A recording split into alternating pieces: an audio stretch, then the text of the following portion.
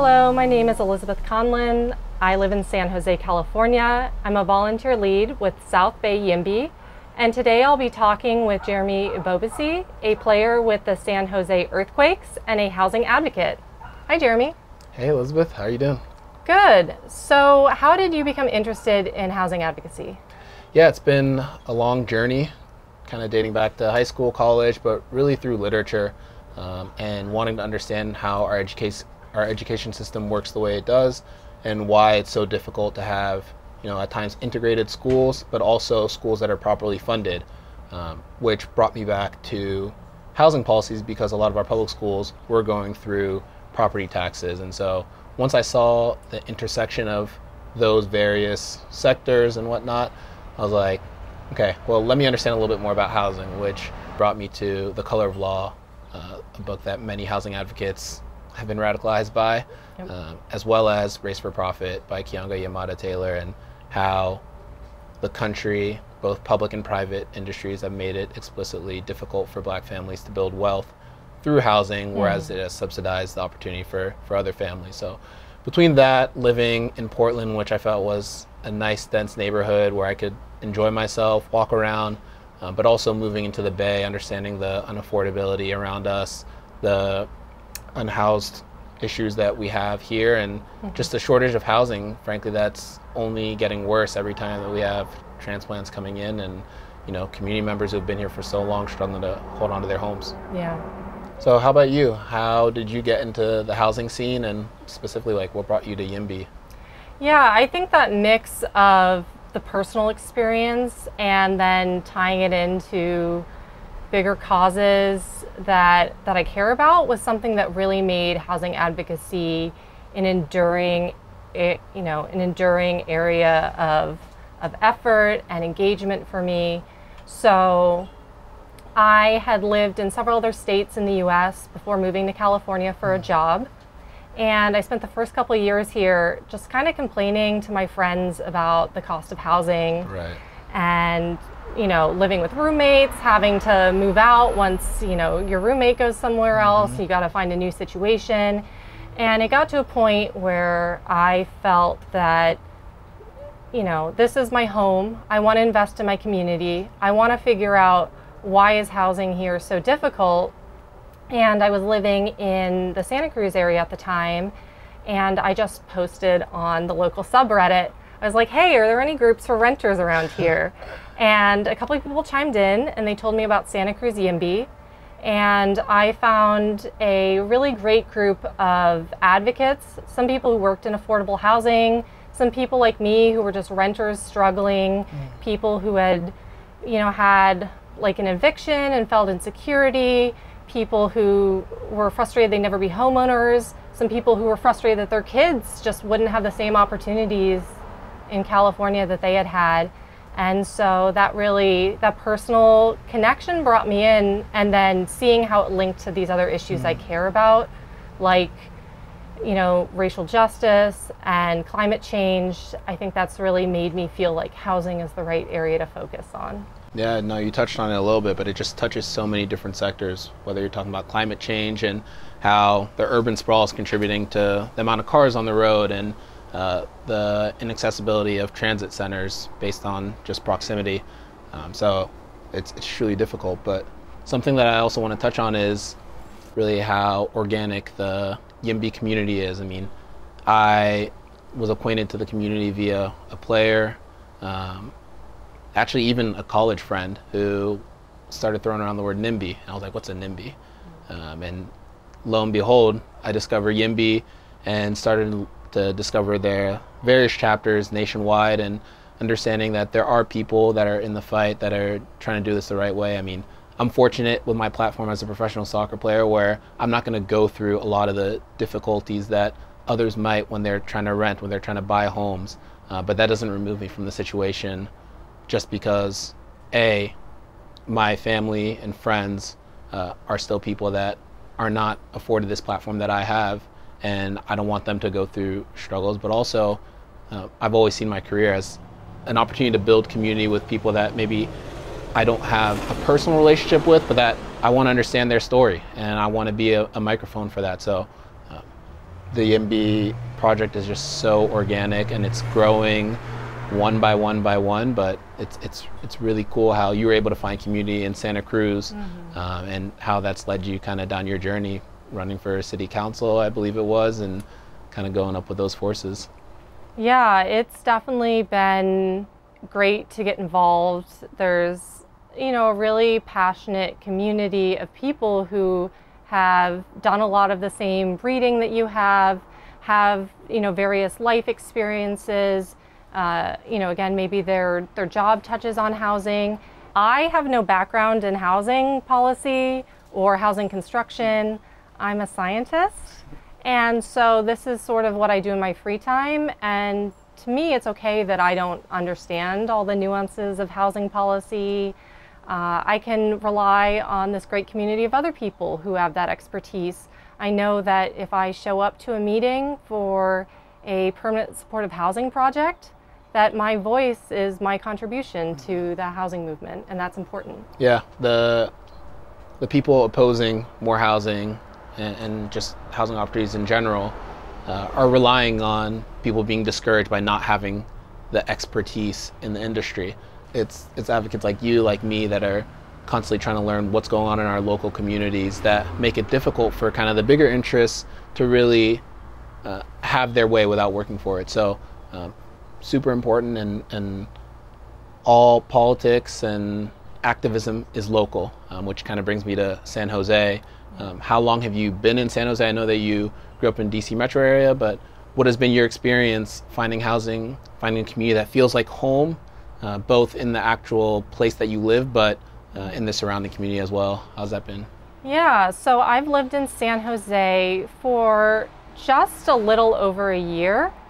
It's interesting how different times in my life, different times where I've had to look for new housing have kind of brought new challenges and made me consider the role of housing policy, the role of advocacy different. So in San Jose, I live with my partner and his mother, and we care for his mother. She is elderly and disabled. And so the challenge that I most recently had in my own housing story is trying to find a place that was accessible for someone with mobility issues. And it's amazing how blind I was to it until it was my reality. So the steps up to this house, I would have never seen that as an obstacle. A bathtub instead of a shower, I would have never seen that as a reason to reject a place to live. Places like townhomes are no longer options for me and my household to live. So that's been a really interesting experience for me in San Jose, and even apartment buildings. You know, I wanted something that was more transit oriented, in closer proximity to things that I could go out and do, to walk to. A lot of that didn't exist that was accessible and affordable for my household. Right. No, I mean, that seems like a recurring theme across San Jose. I mean, I was in Portland at first, where at the time at least it was maybe half of the rental price, median prices. But then I got to San Jose, and again, I was used to being in an urban downtown center, bustling, able to walk to coffee shops, walk to community gathering spaces, meet people organically there. So I was like, where in San Jose am I going to find that? Granted, my career put me in a position where I had to move almost on a day's notice. And I had to get settled pretty quickly after that. So it was a difficult process to actually find the right home. But what I did find was it's a very nice community in San Jose, very family oriented, but we're so separated. Like, we all live in our single family zoned homes, or we do live in apartment complexes, but we're not super close and super connected to each other because of kind of some of the sprawl that we see in San Jose. So I think that the climate and the beauty of San Jose from that standpoint could really be magnified if I had felt, and so many others feel, that sense of community.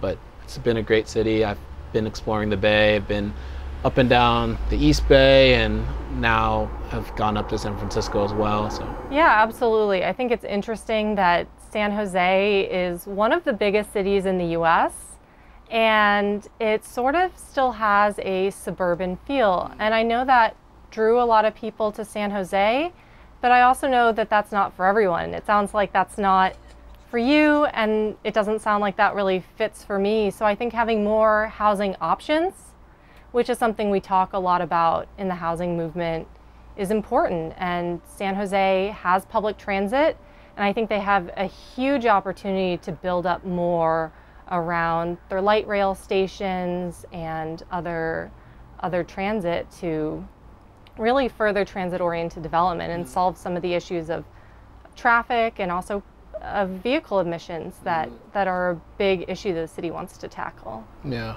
it's just kind of providing that array of options that I think we're all kind of looking for, and building up kind of the downtown in San Jose as well, and the neighboring communities would be an awesome opportunity to kind of just keep foot traffic alive and bring commercial business opportunities and just give it even more of a city feel, because San Jose already has some of that, and I would want to amplify that. Like, this is such a beautiful community that I get to see on game day, 15 to 18,000 strong supporting the soccer team, seeing the food trucks and seeing the musicians that come by and the local businesses. I mean, I see the vibrant community that is San Jose.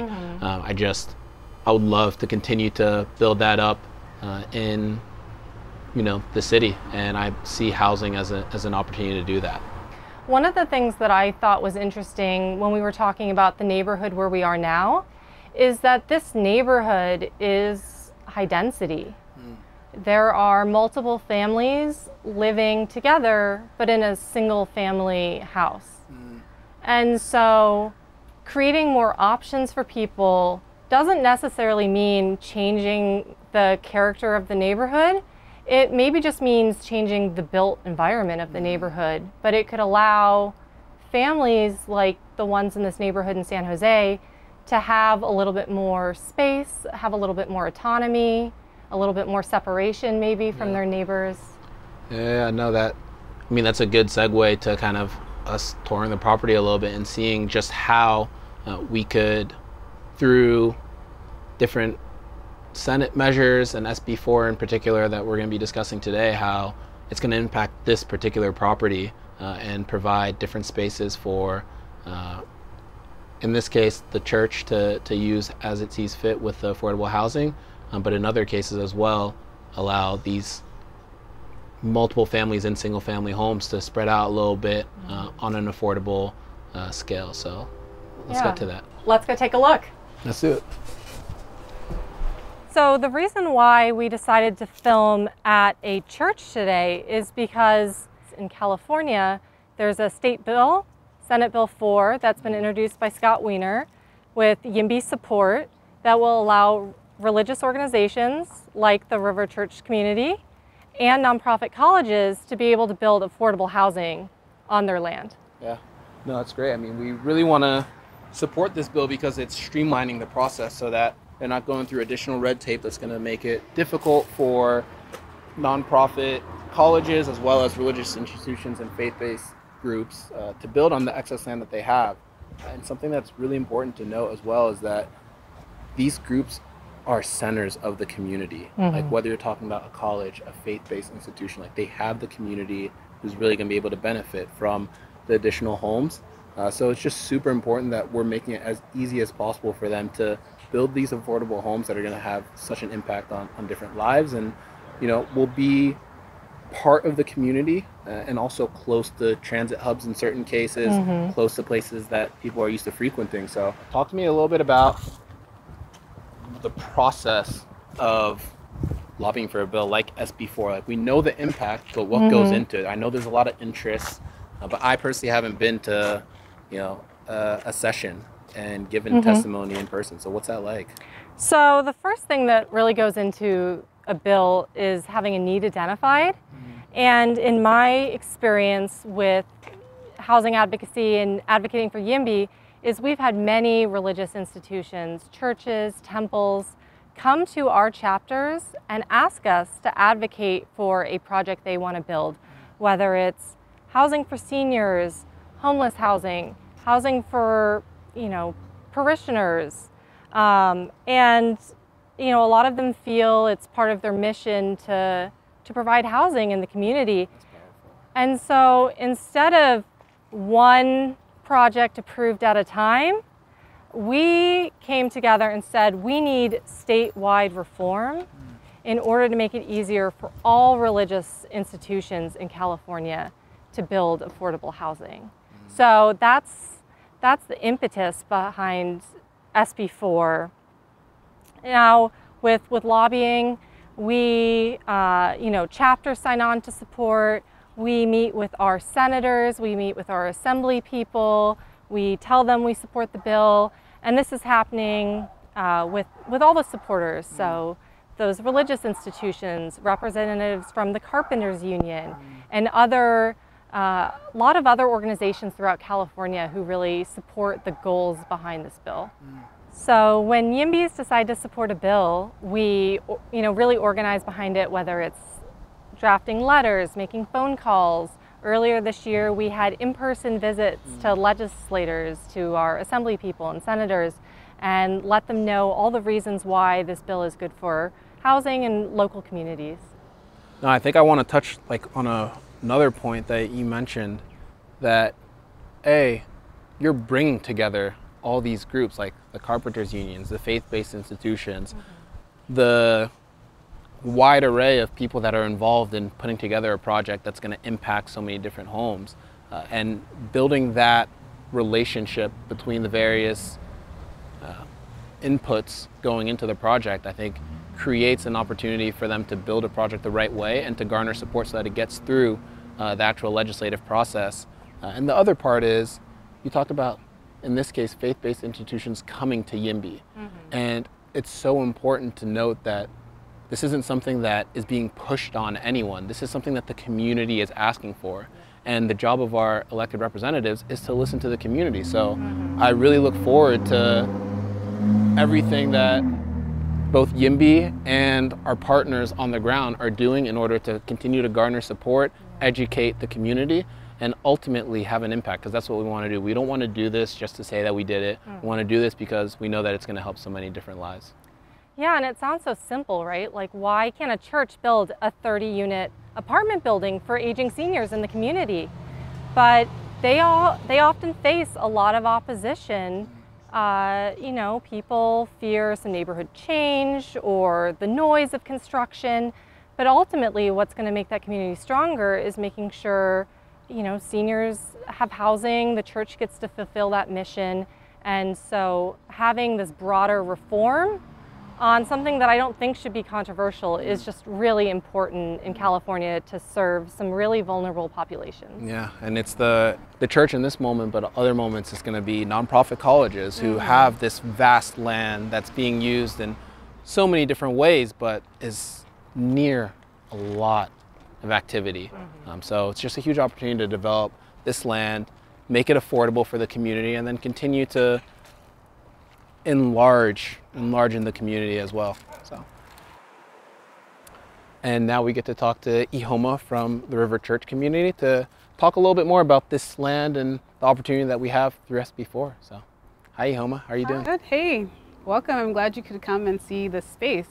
Yeah, it's good to be here. So can you talk to us a little bit about what SB4 and specifically the opportunity to build more affordable homes would mean to the River Church community? Well, it is a huge thing. So about 23 years ago, in October of 2000, in the dot-com boom, we purchased this land, this home, and the vision was for it to be a blessing to the neighborhood. We wanted it to be a place where some people from the church could live and do ministry, particularly like tutoring at the school that's right across the street. And we were never able to really realize the multiple homes on this lot. So we will now finally be able to build multiple homes on this space. And SB4 really helps us with that. And how does your church currently provide housing to community members? Yeah, so most people find housing in San Jose. We have been encouraging the creation of affordable housing. So we partner with nonprofits like City Team. We just finished remodeling 4 units of affordable housing with them. And in general, we encourage people to do things like create an ADU on existing property, We help connect people and affinity groups to find housing together. But this is our first time that we ourselves are creating it. So it's a big step for us, and I think a much needed one. It's super exciting. I mean, when you talk about the church, I mean, it's a staple of the community. It's something that everyone trusts. So can you talk to us a little bit about the community aspect of the church, but also this specific lot? Like, it's a multi-purpose lot. You talked to us about it off screen. So yeah, give us a little bit more insight. Yeah, we're located just a few blocks from downtown. So it's kind of a great area. It has mixed use, a lot of commercial and residential properties. But this neighborhood itself, largely Latino, mostly Spanish speaking, and housing is scarce here. If you look at any home around them, you might see one house, but there's really 6 or 7 families living inside of it. So a lot of high density, not a lot of space, not a lot of accessibility for something like this. We have used it for community garden. You can see some of the plots just here. We've used it to offer tutoring spaces for kids, a place they can run around after school, learn something STEM, STEAM, be invested in by members of our church and other nonprofits we partner with.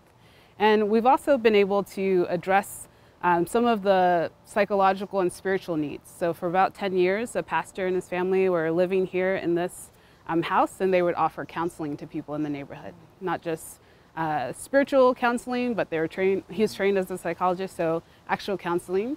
So it's a way that the community can gather for all of their needs. I've taught English here for many years to many people in the neighborhood, and it's a way for people to have life advancement, not just for their own families, but to contribute to our community in San Jose.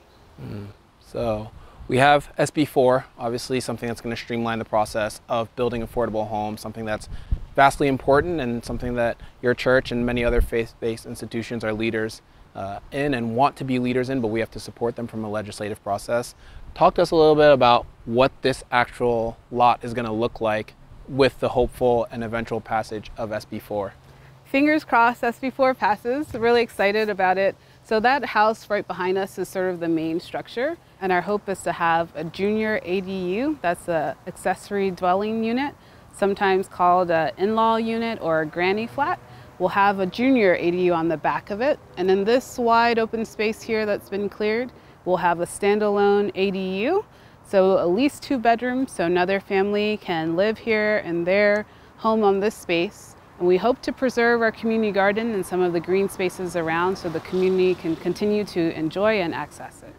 So it's truly a creative solution to kind of excess space, but something that can really only be afforded through kind of the passage of SB4. So really exciting to hear those plans. And yeah, I mean, is there anything else that you want the YIMBY community and beyond to know about your church, building affordable housing, the mission of what you're doing as well? Well, I would say we're incredibly privileged. Over 23 years ago, someone had vision to buy this property, and unless they did that, we would not be able to offer it now. The cost of this really small house is skyrocketed in the last 23 years. And our neighbors feel that all over the place. So they cannot get into the housing market. If we had not had this property, we could not get into the housing market. So we're privileged to have this resource, and many churches do. They have a property that they purchased 20 plus years ago. And our hope is that we would add affordable housing stock to the market. So people who live in this community could actually afford to own something in this community, could actually afford to stay here in this community. And we know that otherwise they would not have the opportunity. Yeah, that's really great. Yeah. SB4 is not going to solve everything, but it's a piece of the machine that's chipping away at creating more abundant, affordable, and safe homes for all. So thank you for the work that you're doing, and we're hopeful that SB4 can come through, and I want to see what this looks like in however long it takes to develop it. So I hope you come back. Yeah, thank you for sharing the mission and your vision for this property with us. Thank you. So that was great to see the property and the vision that the River Church community has for building more housing on their property. It was awesome. I mean, it just reminds me of the importance of the work that YIMBY's doing, so many other nonprofit and activists are doing in order to highlight this issue and bring about more opportunity. But as we spoke off air, like SB4 is not a foregone conclusion. Like, it takes showing up on a regular basis. It takes playing your part. Like, not everyone is going to be the state senator that is lobbying or introducing the bill, but through taking your own individual steps, you can have an impact, talking to your neighbors. So talk to me a little bit about how you show up for a fight like this. Yeah, so it might seem surprising to people who don't know a lot about housing that something that seems as basic as letting a church, a temple, a nonprofit college build affordable housing would be controversial, but we have to push to make it happen. If you have time, make a phone call. If you're afraid of making a phone call to your assembly member, send an email. And it can be really basic. It can be, hey, my name is Jeremy. I care about affordable housing. Please vote yes on SB4. And just that act of taking a minute to voice your support for a bill and let your, assembly member, let your senator know that you support it is really important to making progress in California. And like you said, no one bill solves the housing crisis, but each one contributes something valuable. Yeah, each one equips individuals like you and me and beyond with the tools to play our part in the community. And it goes back to how we show up. Like, I'm a professional soccer player by day. Like, I'm not able or knowledgeable enough to lead certain parts of this fight. But I try to use my platform. I try to show up and build relationships. Like you said, calling, writing letters, just finding community within this. Talking to your friends, Yeah. sharing with your network, saying, hey, I know you care about education, but did you know that housing is essential to accomplishing, that progress you want to see in education? Yeah, no, everyone has to do their part in a small way, and I don't even know where my part really lies. I'm learning every day. I'm sure you're learning every day. Yeah. I'm trying to grow, but ultimately that's what anyone can do. And if we're all fighting from different angles towards the same goal, then we can start to make incremental change, and ultimately then that can lead us to the substantive and life-changing opportunities that we're looking to usher in. Yeah, and one of the great things about South Bay YIMBY is we have a huge, variety of people throughout the South Bay.